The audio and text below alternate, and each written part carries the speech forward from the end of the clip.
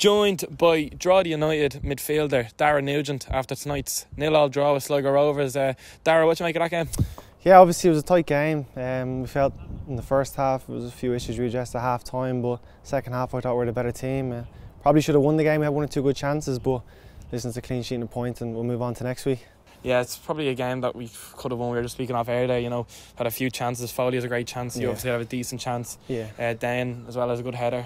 So overall in the game, I thought once we got the ball moving, we were excellent. Yeah, definitely. I think the second half we got into it a bit more. We showed our quality on the ball a bit more, and like you said, we got them chances. I can't really remember them having a lot of chances. Lukey's done unbelievable for one of them to bail us out. But other than that, I'd say we'd had the better chances. And yeah, we're disappointed that we didn't win the game, but this is a point, a clean sheet, so we'll move on to next week then. Yeah, obviously we're coming now off, we're 5 games unbeaten now. We went on a few games, few losses in a row, and then obviously we go on this unbeaten run. It's quite like what we've done already. We went on that 6-game unbeaten run midway through the season, and here we are again, 5 games unbeaten. So it's nice to go on these runs. It'd be nice to start turning them into wins. Definitely, it's not easy to go on these runs in this league. Every game, every week is a tough game. So to be 5 unbeaten, yeah, it's something that we can be proud of. But we want more. We want to turn them draws into wins to really shoot us up the table a bit more. But yeah, 5 games unbeaten. Hopefully next week we can make it 6, but take it as it comes, Yeah, and you really felt the resilience in the squad. Definitely, yeah. I mean, you saw at the end there, I was just saying with Lukey and the boys digging in, it's something we've worked on. We've been a lot tighter. We were probably conceding goals too easy at the start of the season. So it's something we've worked on, and I think we're better. And I think it shows now in games. We're staying in games longer and troubling them at the other end. So yeah. Definitely, it's good. Yeah, we went up the Bows, and we obviously came here. Best Shamrock Rovers went up the Bows. You're 1-0 down, heading into the last 10 minutes. You get an equaliser. 1-0 down up in Derry. Toughest grounds to go to in the league.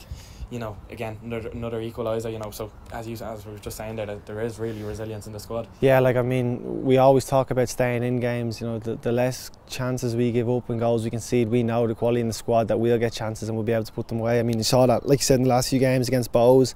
It's 1-0 and Dean comes on and scores, and the same last week in Derry. So we know that if we just stay in games and even go ahead in games, that we have the quality in the squad to go out and see them through.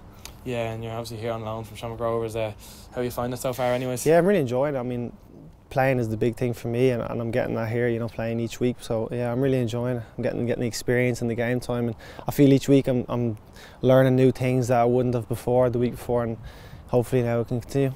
Yeah, and obviously now we have a tough game now up in Richmond. Last time we went up there was a 1-1 draw. Obviously they came here and bet us 4-0 here, which was a tough night. But they've got real quality. But we're obviously a team that will have a lot of confidence. But they're going to be quite sore after that. After tonight against Finn Harps. Yeah, obviously Pats have loads of good players in the squad.